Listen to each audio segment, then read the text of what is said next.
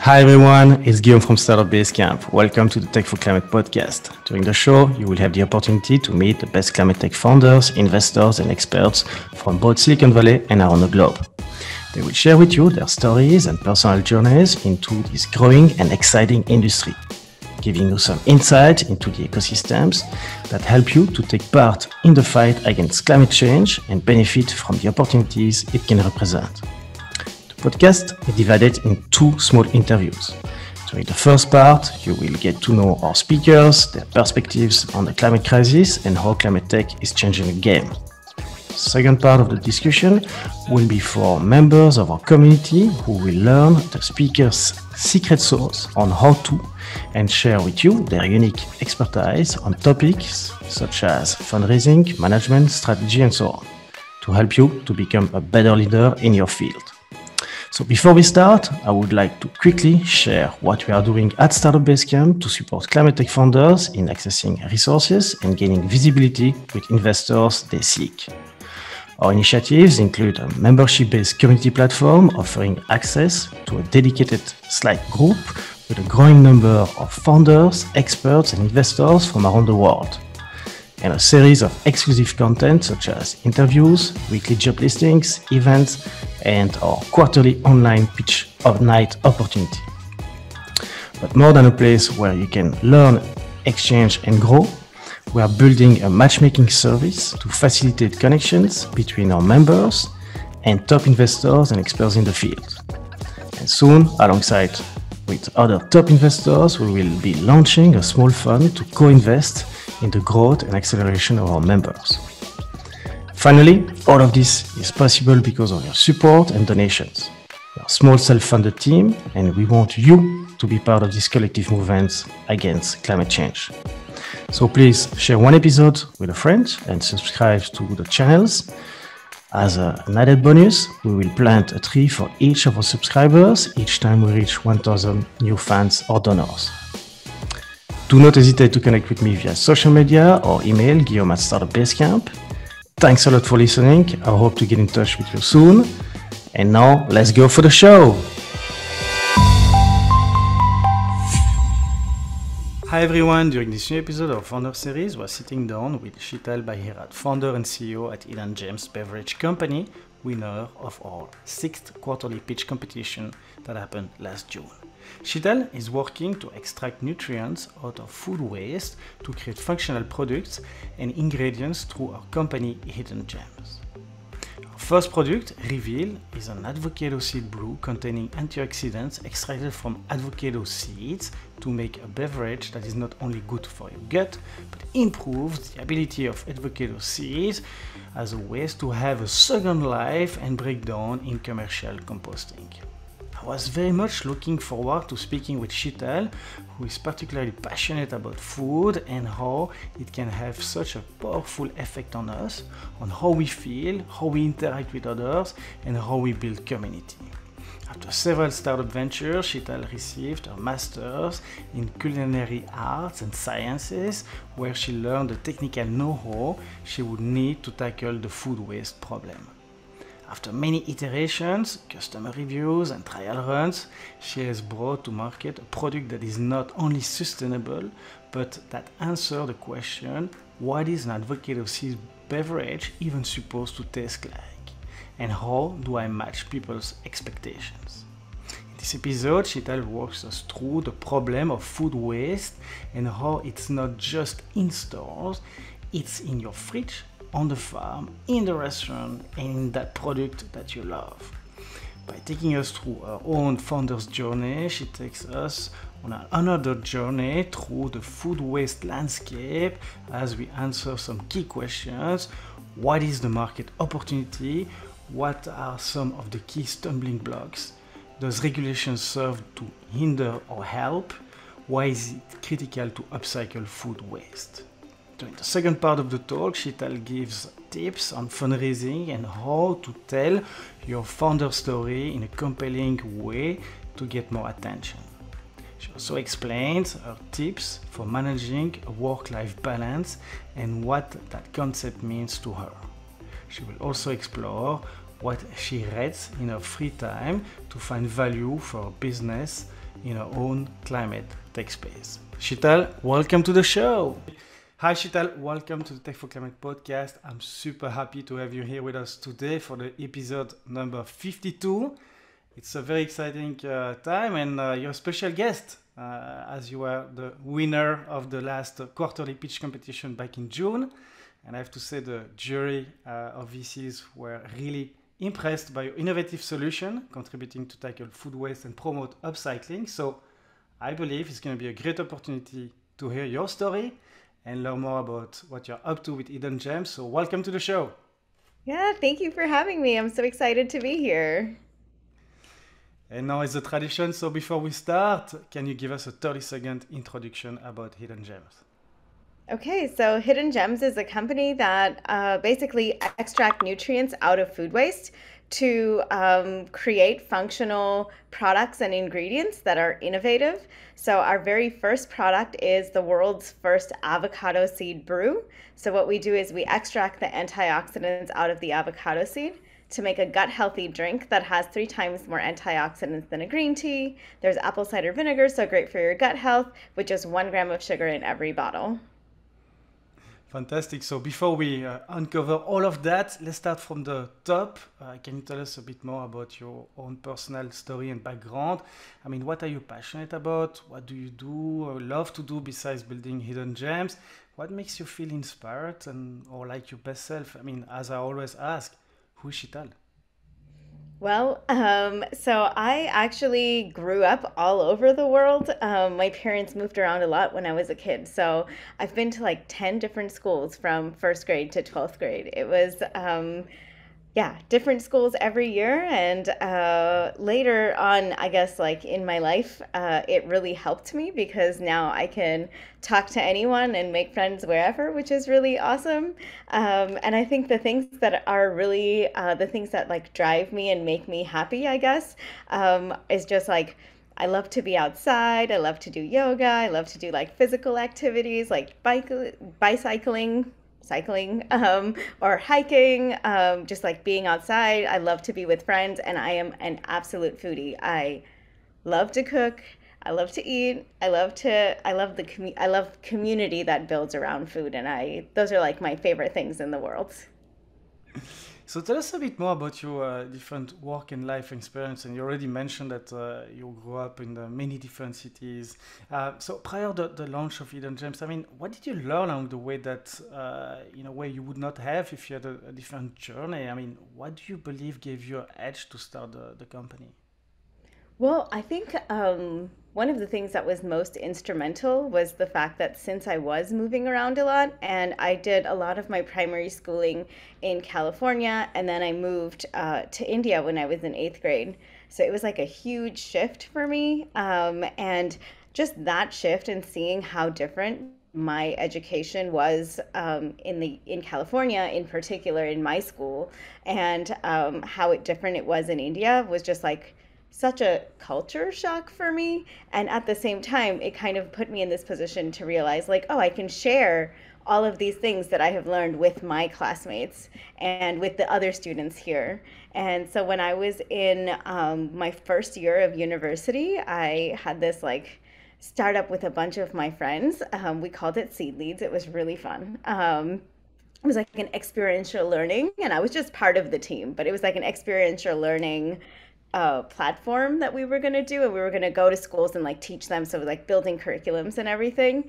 And I still remember like we went and signed a contract for, I think it was like 10,000 rupees for the full year to teach all the way from first grade to 12th grade. I think it was like 4 times a week for a full school year, and it was like no money. So we went and bought the materials, and we were already out all the 10,000 rupees that we got in like day one. But we still had to like complete that contract. So we like, had to borrow money from our parents and kind of go through that contract. But that was my first foray into business landscape, I guess I would say. And I definitely learned a lot about how to price things and how to think about the future before I go and like, sign contracts and stuff like that. But that experience did like kind of really spark in me that idea of like, oh, I can actually make something out of nothing, which was really fun for me. And then I moved from there after university to start a personal styling company. So I was a personal stylist. I was like doing my own, I had like my own consultancy. And then I met the founder of this company called Vunic, and he basically wanted to create a personal styling like AI system, like yeah, basically a machine learning personal stylist that lived online. And he, was looking for people to join the founding team. And it was like such an exciting idea and opportunity that like I could take the decisions that I make on a personal basis and convert that into like an algorithm. So we did that for 4 years, and we grew from like 5 to 500 people in the 4 years that I was there, and just fell in love with the whole startups landscape even more. And while I was doing personal styling, kind of really realized that I love it. I love that world, but at the same time, like, shopping for people wasn't solving their problems. And they were coming to me to fix issues that were much more deep seated than what like a wardrobe change could fix. And the people that like went in and like stuck to their like the fitness program and the nutrition program that we put together for them, and like the self help, like it was almost like a lot of self-learning that we did, and like all of those things contributed so much more to like lasting change. So that's really where I fell in love with food and the power that food has to like basically change someone's life. Like everything that you put into your body like gives you energy, and that energy can like transform your output. It can transform how you look. It can transform how you feel. It can transform how you interact with people, and just fell in love with how amazing food as a concept was. Started a cold pressed juice company out of my house with my mom. It was like a subscription based model. It was like super fun, but discovered food waste along that journey, which I know you have another question later, so I'm going to save how that happened for a little bit later. But discovered food waste, ended up at Drexel University to do my master's in culinary arts and science to figure out how we can utilize food waste, basically. And that's how I discovered how many avocado seeds go into the landfill every week. And I, at that time, realized that like I have the power to change that.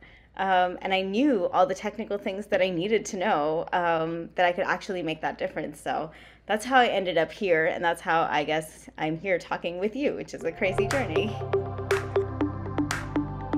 So before we go more into food waste and discover the whole process of Hidden Gems, like, do you, I mean, you mentioned this whole journey from the fashion industry, and then like not pivoting but evolving into the food impact, and then now this waste aspect of it that you guys are trying to tackle. But I mean, do you have like any maybe haha moment that in a way you can recall that was really for you like a pivoting time where you say, okay, you know what, I really want to my next venture dedicate something that is more in the sustainable and even maybe a climate angle of it that you can maybe define or share with us?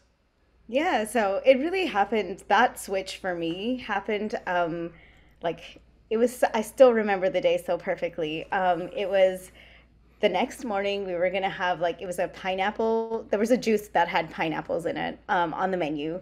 And my mom and I, we went out shopping, and we found the most beautiful pineapples that I have ever seen in my life. They were like so juicy. They smelled so good. They were like big and beautiful, like just the most gorgeous fruit.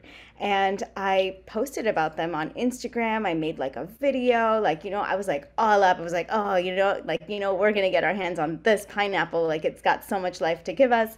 And the next morning, like in like horrification, I was like watching in like, this pineapple turned into a pile of garbage in like 2 seconds. It went into the juicer. Half of it was like, okay, we are taking this juice. This juice is valuable. The rest of it is just junk. Like, you're just going to throw this away. And I was like, wait a second. I've been doing this for months. I've been juicing for months without thinking about it, because it was just like, okay, yeah, it comes out of the juicer. We don't use it. We just compost it or whatever, and it just goes away. It was the first time that made me stop to think, like, but I mean, what does this even like still taste like? Is there still flavor in it? Is there nutrition in it? Is there value in it? Because like this is like, I mean, we grew the whole pineapple. Like I bought the whole thing. I didn't just buy the juice. Like, I bought the whole thing. So like, what can I do with it? And that was really what sparked my journey into figuring out like what we can do with food waste. And I think it was just like the most like, I guess like I didn't even know that I was getting into it. Like it just stumbled into it and it fascinated me. So that's how I ended up wanting to do my master's in it. Okay, well, I think this is a good segue to move into the food waste topic. So we'd like to zoom out a little bit and, and kind of understand this overall context that you are surfing on. So let's try to get your overview on the so-called food waste landscape today. I mean, I'd like you maybe to start with your opinion regarding this larger question. I mean, why is it critical to upcycle food waste in order to slow down, to contribute to slow down climate change? Maybe we can, cover with you a little bit like the state of food waste. I mean, which quantities are we talking about? Which part of it could or have the potential to be upcycled? Because I mean, I presume that not everything can be upcycled, or maybe it is. What are the existing solutions available today, and how much is currently upcycled in a way? If you have any also like insight about like who are the players? I mean, there's like smaller companies like you. Is there's like larger players already trying to upcycle at a industrial scale, I would say. So if you can tell us a bit more about like, this overall context. And I know it's a lot of questions, so let's start the journey together. Yeah. So, I mean, the thing with food waste is that it currently is the number one contributor to climate change. And if it was a country, I think it's going to be like the third most polluting country in the world. And on one side, we have all of this food that's like getting wasted. And on the other side, we have so many hungry people. And a large part of why we even have food waste is because we just don't have the logistical resources to move food from place to place in time. And that's really why, like, you'll see like grocery stores will throw out lots of food because, it's like they had all this food, people didn't come, people didn't buy it, there's just not enough demand at that level, but then you can't send it anywhere else also right in time. So there's food waste at that level, then there's food waste at the customer level where it's like we buy stuff from the grocery store. It happens to me sometimes, and I'm not happy about it, but it's just like, you bought that really cool looking cucumber and it got pushed to the back of your fridge, and then a week later it's covered in mold and there's nothing that you can do about it. So at the customer level, there's also food waste. And then if you're looking at the industry of that manufactures food, then there's food waste at that level as well, where people who are, for example, making guacamole will now have hundreds and thousands of pounds of avocado seeds and avocado peels that are technically food waste because it came from a food source. You grew the whole thing. Again, when you're growing an avocado, you're not only growing the pulp, you're growing everything. And the problem with those types of food waste is that all of that like still needed the resources to grow. It still took land, it still took water, it still like, utilized all of these nutrients. And now if it's going to landfill, all of those nutrients are being wasted and then again starting to pollute because in the landfill they can't break down, or if they get composted or they get sent to like animal feed, then that's better. A lot of companies have been trying to do that, and I think there is a really small niche there of things that like right now currently don't have any other use other than going to landfill. And that's really where Hidden Gems is coming in, is to find those nutrients, those ingredients out of things that are just getting sent to landfill to prevent that from happening. And then there's, I guess, like wastage at the farm level where, if you've ever been around like an apple tree, or if you've ever gone apple picking, like you'll see the amount of apples that are on the floor, and it's just like, I mean, you can't really do, like, no one's gonna buy that. So then it's just like all of that food is wasted, but technically it's a good apple. So there's a lot of waste that happens there. So, like, at every point in the food system, there is its own kind of waste. And I think everything has its own set of issues and challenges. And there are people that are working within like different sections of this like food system to like correct that and fix it. So I think there's like some really interesting things that are happening in the upcycled space, and there's lots of different types of companies that are coming in to change that. And I think the Upcycled Food Association is doing a great job by bringing everyone together to kind of like create a community and like awareness around what we're doing with upcycling. So what are the challenges, and you mentioned some of them, which is literally like the supply chain challenges, like, but what are those, maybe there's other main challenges and maybe opportunities that you see in the market to accelerate this, upcycling capabilities? And you mentioned as well having, grouping all the different actors together in this association as well. But what is blocking or maybe still slowing it down to go mainstream? Is it because of a need for new regulation that are reinforcing producers or industrial transformers to upcycle? Is it because there's not really that many alternatives than going to landfill or being composted? Maybe the tech is too nascent and new innovation like yours needs to be pushed. Maybe it's like on the economical side. I mean, what is the viable alternative? Is, because it sounds like the cost of sometimes upcycling versus, putting into the landfills is still like, more easy and cheaper to dump everything. So what's your opinion in terms of those challenges and opportunities? Yeah, I think the challenges are because of a lot of combinations of the things that you mentioned. Like the very first thing is that it is often a lot times easier to just throw something away. It's not your problem anymore.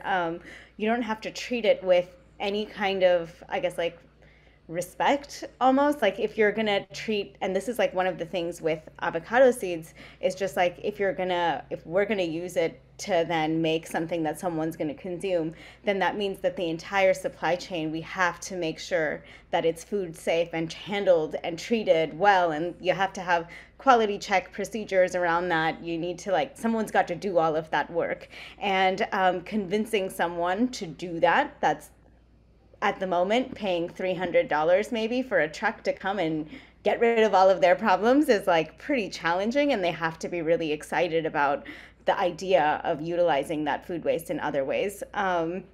So there's that one section, and there's the other section, which is just like sometimes there is no information around how to handle that particular ingredient. And I can tell you that for our company, we've had a lot of challenges with that.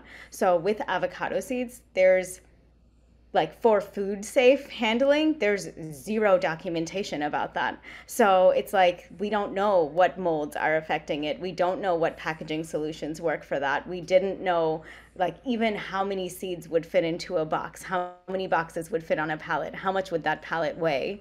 And then it's just like what kind of a box. And like if you look at the grocery store or the market, like there's so many solutions that have like so much R&D that has gone into making sure that the tomatoes that you buy at the grocery store will last the longest. The packaging for a tomato is completely different than packaging for spinach, and that's because tomatoes have anaerobic bacteria or molds that attack them. So that's why all of the tomato cartons will have holes in them so that they can breathe and that they don't get attacked. Whereas spinach is going to be, vacuum sealed with like additional carbon dioxide so that it doesn't, or nitrogen so that it doesn't start to decompose. So there's like a lot of thought and effort and time that has gone into engineering these things. And because people wanted spinach, because people wanted tomatoes, like there was a market for that, it made sense to invest all of that time and energy and resources into creating better solutions.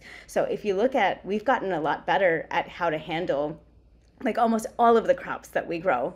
But with the parts of food that are left behind, like it's starting from scratch. It's starting from zero. It's like we don't even know what the problems are, so we don't know how exactly to fix them. So, and it takes a lot of time to figure that out. It takes a lot of trial and error. It takes a lot of R&D resources. It takes money. It takes people that care enough to do it. So I think all of those challenges come together, especially for upcycled foods, where it's not like if I was starting a tea company, I could call anyone and place an order for tea and it would be at my doorstep maybe 2 weeks, if, at the latest.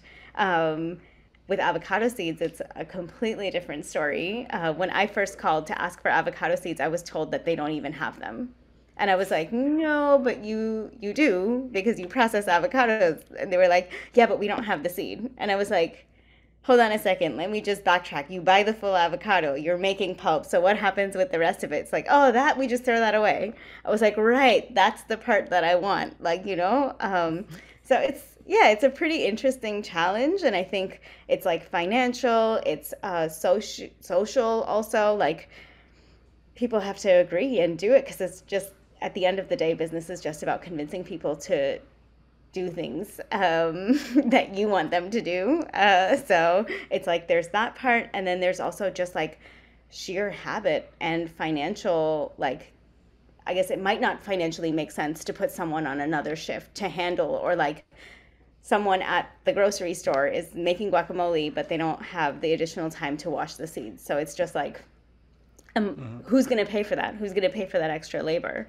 And like, who's going to manage that? Who's going to manage the quality control? Who's going to manage all of those things? So I think that's where it comes in to like trying to figure out how to navigate this space and why it's more challenging than just like a regular food and beverage company. And do you think that regulation at the food waste level is also something that could, accelerate and move the needle forward a more, I would say, mainstream market, upcycling?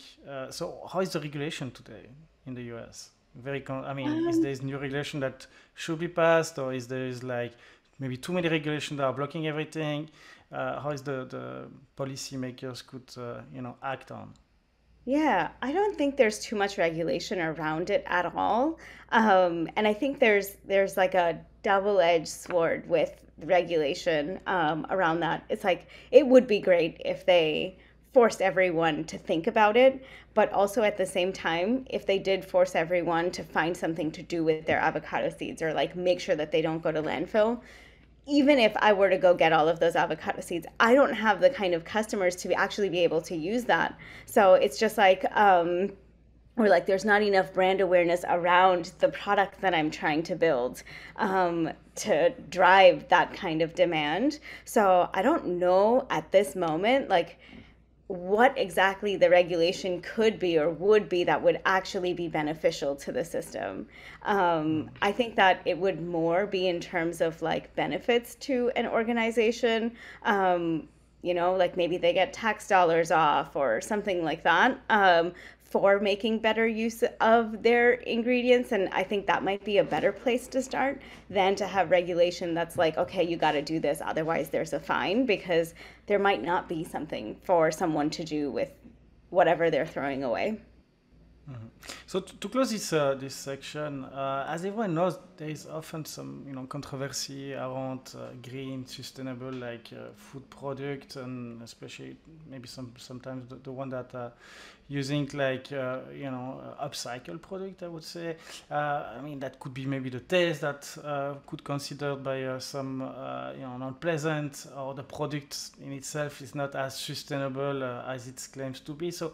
According to you, what is necessary in the market today to ensure that products have a real positive impact and not just just a buzz or greenwashing tool that some producers are leveraging by dropping just a very tiny percentage of that component and sell their greener or better or more sustainable product in itself?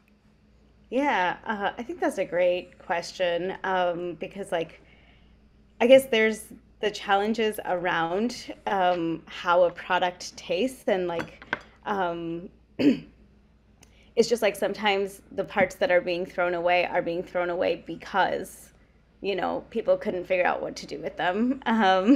It's like I'm sure that every company wants to make the most of whatever raw materials that they're bringing in. So for them to want to throw something away, it's like obviously they haven't figured out what to do with it, or to do, something that's like interesting enough to a customer. So there's all of those pieces with, people being able to find the correct format for something to be in. So I'll give you an example with our avocado seed brew. And the biggest challenge that we faced was when we first started, we didn't know what an avocado seed brew was supposed to taste like. It can taste like anything, and it's like when you say anything, it's like a pretty wide, like it's like a moving target. You don't know what you're formulating for. It could fit in anywhere in the beverage category, which means that we don't have an anchor point that, oh, it has to taste like iced tea or it has to taste like this. It's its own thing. It has its own unique flavor, so it has to taste like itself. But then where does that fit into the market? The landscape of the beverage industry for us. And it was just like going through, and we spent like 18 months to kind of like really research that and to put it into the hands of customers, to see how much they're willing to pay, to see how to message that on our label, to see how to see what the customer expectation was when they heard an avocado seed brew, and then how to like match that through a recipe. And like it sounds like a pretty easy thing to do, but when you're thinking about doing this at scale, and like it has to be appealing to the mass market. So we went through 8 different iterations in 18 months, but that's like a run rate of like every 2 months almost. We were back in the kitchen, back in the lab, like reformulating our beverage based on the feedback that we were getting.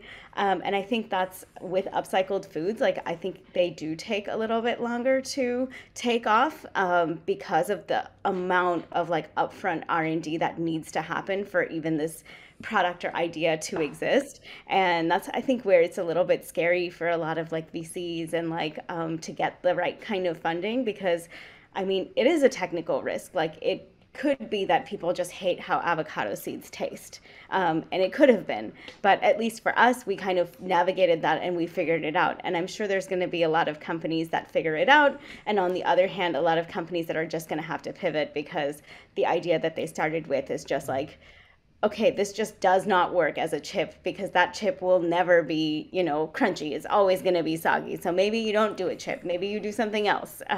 Maybe you make cake instead. So I think there is going to be like a bit of a discovery process with upcycled foods. And that's like, yeah, that's kind of really up to the companies that are doing that to like put in that work and that effort to find the best way to highlight the ingredient that they've chosen to work with. And like in terms of greenwashing, that's a really hard one because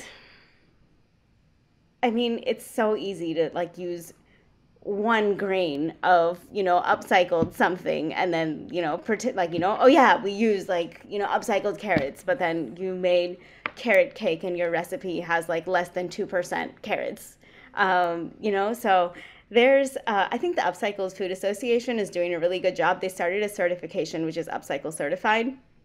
So there, what they do is they validate your system, your entire supply chain, to make sure that all of the things that you're getting are actually coming from places that would have gone to landfill, and then making sure that at the end of it that you didn't landfill the product that you got. And they're also checking and verifying the recipes to make sure. And there's like different guidelines that they have. They have like different types of certifications, so you can like go see and like I think those type of certifications are going to be helpful for customers to like know that someone else has verified it, because it's impossible for us as like customers to walk down the grocery store aisle and like figure that out, or like stand there and like do all of this research. So I think having certifications is going to be a good way to kind of like make sure that greenwashing doesn't happen.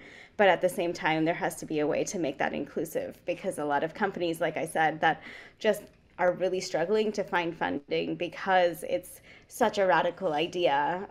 They may have to do things with a lot fewer resources than companies that, are doing the next, plant-based milk, So they might have to do a lot more with a lot fewer resources. And then that gatekeeping of like who can get upcycle certified, and like they have to have like some ways that smaller companies can get in without being like overburdened with having to get certified. Thank you so much for all of those very interesting insights on the food waste and upcycling landscape. So let's go deeper now into Hidden Gems. I mean, you already uncovered part of it. So, but what is the story behind it? I mean, for who it is, and which initial gap that you guys identified at first that led you to the current version of it. I mean, in a way, why did Hidden Gems have to exist? Yeah, so when it really started when I made a bowl of guacamole for my class at Drexel University. I was at the Drexel Food Lab, made a bowl of guacamole for my whole class, and it was just like, had the smallest bowl of avocado pulp and like guacamole, and had like this huge bowl of like seeds and peels. And I was like, okay, I call myself a food waste researcher. What can I do with this? And that's really what sparked the whole business to start. And I guess like the way that it went from there to where it is today, it's like been through hundreds of different journeys. So it's like the very, very first iteration of this was actually a tea bag. And it was just like, I still remember there was an event, and I found out about the event like the day before, and I was like, oh, I'm gonna make this avocados. Can I like come and do a table? Can I make my tea? Can I like do this stuff? And it was at Drexel University, so they were like, okay, fine, like do whatever you want to do. So I went in and like at the last minute realized like I don't have tea bags. So like found a bunch of tea bags, dumped out the tea, and then I was like filling my avocado seeds in there to make tea. And I took it to this event, and no one was interested. Um, Zero people were interested to even talk with me. Like I had my tea bags like laid out, and like no one wanted to drink hot tea during an event. And I was like, that's terrible. I'm gonna come back at the next event, and I'm gonna like brew this tea, like pre-brew it, and then I'm gonna serve hot tea. And that event did like a little bit better. At least some people had a conversation with me, and I was like, this is the coolest idea. Like, why is no one interested? Like, I have to change something. And then next I was like, okay, I'm gonna make an iced tea, because like people are drinking cold things at events. So went from doing a hot tea to doing an iced tea. And then after getting to the iced tea phase was really when I was like starting to think about, okay, where would this fit in? Like I can't have another iced tea. Like that's boring. No one cares. And then did a lot of discovery about just like asking questions to people about like what they're drinking, why they're drinking it, what choices they're making, what do they wish was different, what would they drink if they like their dream drink, like what would that be? And we found that there were a lot of people that love the idea of kombucha. They want to drink kombucha because they want all the gut health benefits, but a lot of them weren't able to drink it for a lot of reasons. Some of it was because carbonation is like, it causes bloating. Some other people weren't drinking it because of the amount of sugar that was in it. A lot of people weren't drinking it because it was too pungent of a flavor. So it was just like, okay, well, this is something that we can work with. There's a lot of people, like as the kombucha category is growing and more people are getting awareness about the fact that you can, eat and drink the foods that will like support your gut health, there's definitely a market that's being created for that. And at the same time, there's a lot of people that are being left out of it. And then we started to move into figuring out how we can kind of fit into that category. What should our beverage taste like? Like, what are the different claims that we should be making? So we kind of moved into that from, like, it's such a different world from where we first started, which was like a tea bag. But it did go through lots of iterations to come to where it is today. Yeah, thank you so much. I think it's a very inspiring story of successive iteration to reach out something that looks. And I didn't have the chance yet to try it out, but I will definitely during my next trip to the US try to catch at least one bottle. So So let's speak a bit more about the product side in itself. Like, I mean, if you can walk us through the process for non-scientists, as I like to ask, like, how does it work? I mean, what are the elements that you take out of the avocado seeds? And you mentioned some antioxidant. Is there anything else? Like, how do you extract them? And do they need like specific, I guess, transformation? What is the ratio of avocado seeds extract versus the other components that are part of the recipe?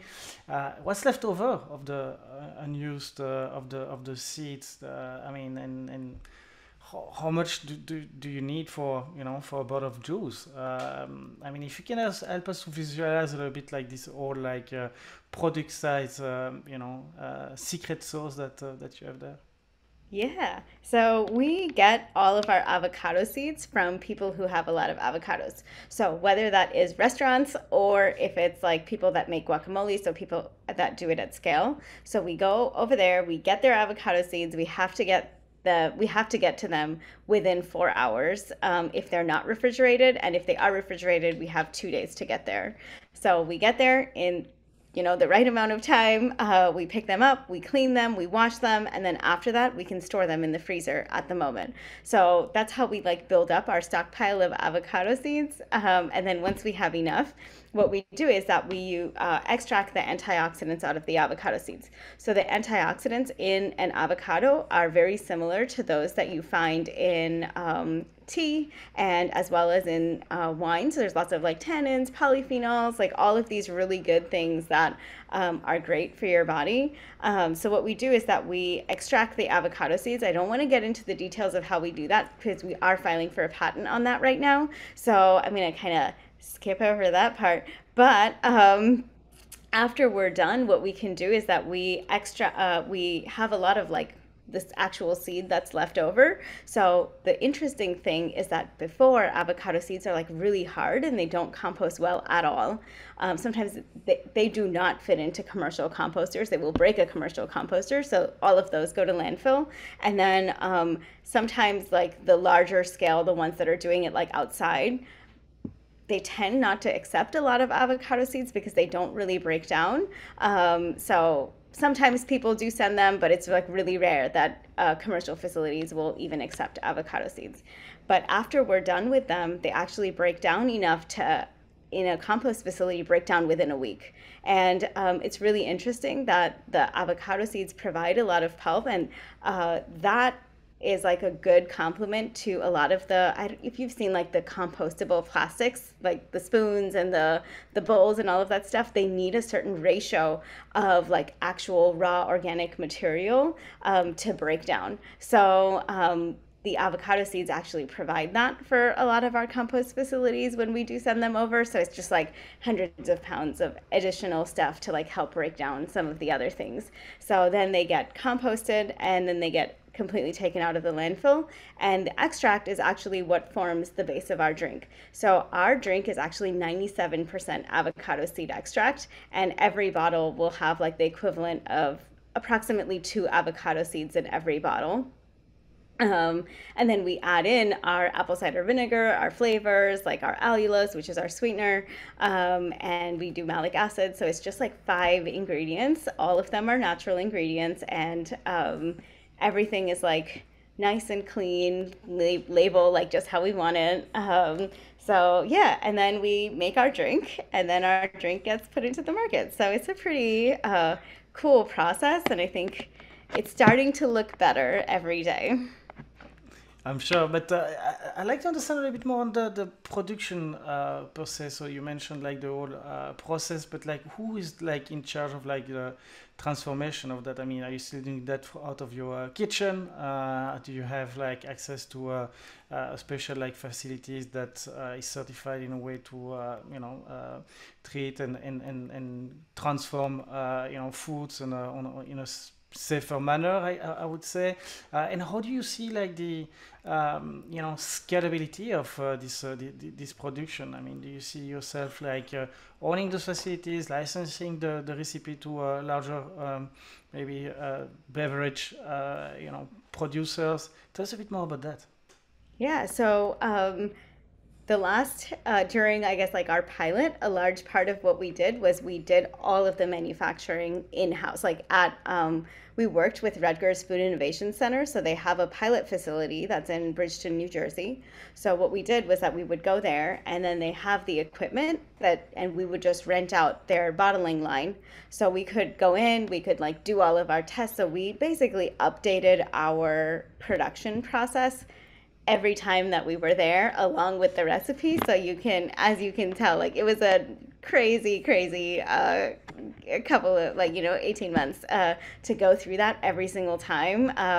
But it is now really scalable. So now we can make, we've kind of divided our avocado seed brewing process into like two. So one is where we do the extraction and we make a concentrate, and that concentrate is shelf stable, so we can like transport it easily. And then the last part is where they actually add in the flavors, and that's where it turns into the final drink. So we are working with a facility, a co-packing facility that does the second part right now. So we don't handle that piece so much anymore. And then the concentrate piece, actually, we're looking to work with different companies that can make that for us closer to the source of where the avocado seeds are. So, I mean, it is something that we would eventually be able to license to other people, and we did build it in a way that we don't need some crazy, $1 million equipment to make it happen. We worked really hard on making sure that it was scalable, and that pretty much any facility that had that basic equipment would be able to make it, obviously with some tweaks and edits to what they would normally do. But yeah, so we've kind of changed all of that around and started to build out that process and that ecosystem of people that are really excited about what we're doing and like willing to follow through. And that was also another thing that was really interesting to me, was a lot of production facilities, especially for beverage, like don't even have composters that come over. Like they don't work with anyone. And it was just like, oh, okay, this is like a brand new thing that we're having to figure out from the beginning. It's like, oh, you don't compost. It's like, you're a food facility, but you don't compost. It's like, okay, let's start over from the beginning. Let's like go find out who's, going to be able to service this and like pick up the quantities that we need to have picked up. So yeah, going through all of that stuff has been pretty fun, but it's definitely scalable, and it took a while to get there, but we're there now. So what are the current and expected economics of Hidden Gems? I mean, how much does it cost to produce? I mean, I have access to these those facilities and those supplier access to the raw materials. So do you get paid for taking over those avocado seeds and manage that waste, or do you pay for it? I mean, what's the cost maybe per liter that you guys are doing? Tell us a bit more about the business model and your maybe future projection. Yeah, so during our pilot, we were not making any money. We were just making it almost at cost. Like it was pretty expensive for us to make that product. And a lot of that just has to do with like labor, doing really small production runs. Like everything was just bought like, sometimes on Amazon. Like it's just like the worst possible way to do things, but then we needed to do them in like a small way so that we could kind of, make sure that everything was fine. And we knew that we weren't gonna like repeat that process, at least at that time. It was just like, we didn't know it was still a test. So, now that we have like our formulation and all of that stuff figured out, we're able to start working on like bringing down our cost of goods.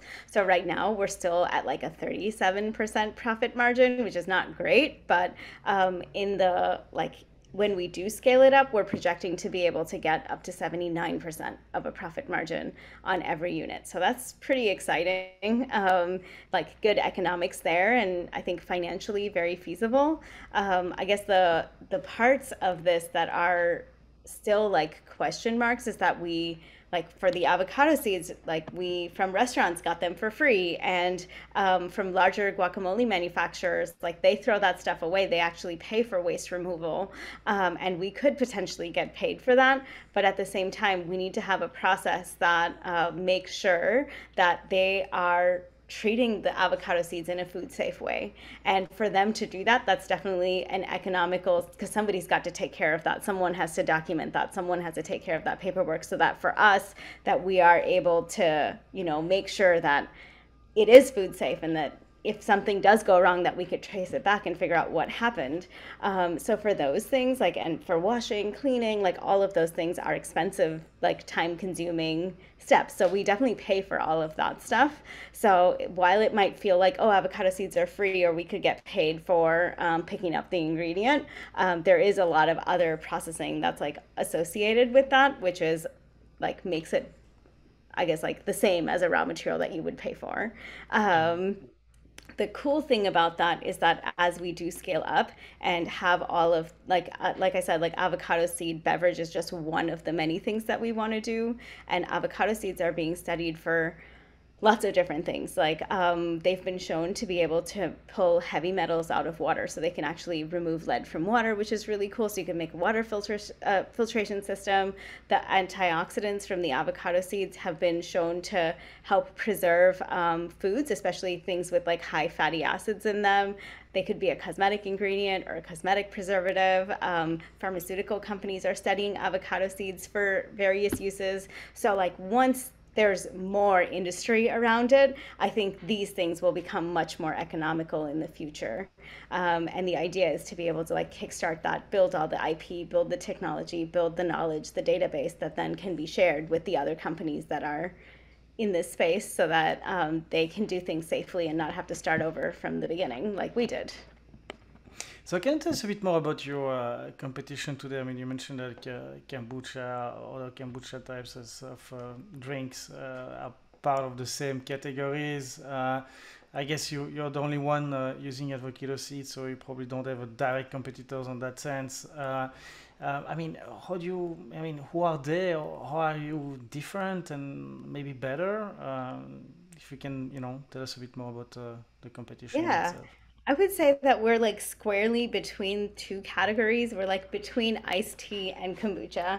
So it's like still a functional beverage. It's made from natural ingredients. Like it has all the same stuff that a lot of, I feel like, the higher end iced teas are. And then even kombuchas like have that same thread going through them. And then like iced teas can be kind of, honestly, in my opinion, kind of boring and kind of flat, like very one dimensional in flavor, whereas kombucha is like a 10, in terms of like craziness on flavor. And so what we're looking at being is somewhere on a 5. Like, it's not boring, it's not crazy, it's somewhere in the middle. It's like, it's still a pleasurable journey to like, or an experience to drink it. And every sip is like its own journey in itself, which I find to be fun. So it's more elevated than something that's like an iced tea, but it's not all the way crazy like a kombucha. And it has all the same health benefits as a kombucha, which means that it's got better functional components than what an iced tea would have, because ours has 3 times more antioxidants than a green tea. So it's like better on that front. And then on the kombucha category, like we still have all the same gut health benefits from the apple cider vinegar as a kombucha would have. So it's like a good combination between the two. Okay, so last question on my side for this focus on the company. So, what is the estimate size of the market opportunity here that we're talking about? I mean, like, and maybe how are you planning to scale? You mentioned a little bit like, but the production side, but also like, what's your go-to-market strategy in terms of like distribution channel? Because I guess the whole food of the world might be excited to have you, but what is the minimum quantity that you need? When can you go up to there? I mean, what are the steps that you need to achieve now to go to a larger scale, and what is that scale anyway? What's next for Hidden Gems? Yeah, so I mean, the functional beverage category is like a $48 billion market in the US. So it's a pretty big market. There's a lot of different players in it. So we definitely have like our little niche in that market. So our distribution strategy is really to start out with like natural retail, and where people that are in our target audience shop a lot. So like different co-op stores, people like Whole Foods. So like these like, I guess like the more natural focused and a healthier and more like aware of sustainability type of audience. And really for us at this time, it's like now we've started to figure out like how to scale up our product and scale up production. So we're pretty much there. So now we're looking to bring on like a distributor that can actually help us to get there, or like a lead retailer that's gonna like be our anchor to get us into distribution, which should be able to help us really grow. So, I mean, we are talking with a lot of like potential lead like retail locations. And I mean, there is like, again, like for an upcycled product, sometimes there's like additional regulation, not regulation, but like additional information that we have to provide, because they need to like make sure that your food is safe and like, you know, have that documentation. They kind of want to see it, you know. So there's like a lot of different pieces of that, which like for another company or a traditional company might not have to provide all that information. So it might be like a lot faster, and sales cycles might be faster in the beginning. So we've definitely seen slower sales cycles because of that. But hopefully that should change sometime soon. Are you FDA approved, or is it something mandatory or not mandatory for your type of product? So actually, FDA doesn't mandate anyone for a food product to have to be certified. It is optional. So we are planning to prepare for an FDA generally recognized as safe notice. But in the meantime, what we did was we got what you call a self-affirmed generally recognized as safe, where you like hire a panel of experts to go through all of the same data that you would, you know, submit to the FDA, and they'll like certify that for you. But with the FDA, there's like a lot of other pieces that you have to do, and like some of the testing that they need you to do is like $250,000. So it's definitely a pretty expensive process, and it makes sense to do that when you've already like know that you have enough demand to make that valuable and worth it. So, what's your personal opinion on the climate crisis? I mean, what would be your words to people who are afraid of all the terrible consequences that we already see today: wildfire, flood, you know, glacier collapsing, and so on? Are we doomed, or I mean, what would you tell them? I mean, I don't know. I think that there's still time to change it, and I think like I know sometimes it's really unfair to put this into like, you know, the customers on the customer's plate, but at the end of the day, like we are the ones that drive market trends. So for us to be like really aware of that and demand it and buy the products that, you know, kind of vote with your money is what I can say, is just like, you know, make sure that you're spending your money in the way that you with companies that you trust will spend it in the right way. And that's kind of like what my philosophy has been, even for Hidden Gems, is that like we're really careful about the kind of suppliers that we choose and where we're spending our money, and we try to find companies that are like minority or women-owned businesses to work with. So like, you know, just like, yeah, be a little vote with your money and just try to make your voice heard. I don't think that we're there yet. We still have some time, and even if it's like we're not able to hit those goals, we can still do better. So better late than never, I guess. So yeah, I think I mean, either way, we're here. So we got to do what we can do. So for Hidden Gems, I mean, what keeps you up at night, and how can the listeners of, you know, investors, founders, experts listening to the show can help you? Well, yeah, we are fundraising right now, so it would be great to get some good introductions, or if anyone's interested to talk more, I would love that. And other than that, really, like if anyone has really good connections with the avocado industry, those would be really helpful from pretty much all over the world.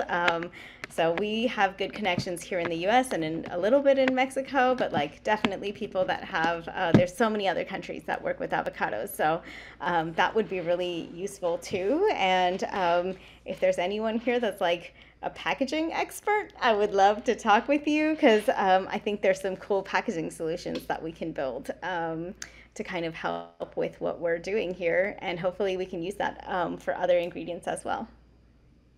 Any question that I did not ask you that I should have for this first part of the interview? No, I think we covered all the different pieces really well.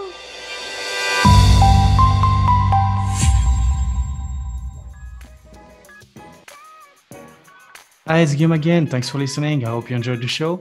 As I said, do not hesitate to share an episode with a friend. Also, if you value the work we do for the climate tech ecosystem, here is how you can contribute to it. Today, I'm asking for your support and a donation or sponsorship to make the work of our self-funded team more viable. Even a small contribution means a lot to us. In any case, I will invite you to subscribe to our channels and visit our website startupbasecamp.org to discover more episodes like this one. And get your membership to access all our members' exclusive content. So remember, all of this is possible because of your support and donation. And we want you to be part of this collective movement against climate change. Let's keep in touch, and I hope you will enjoy our next show with us.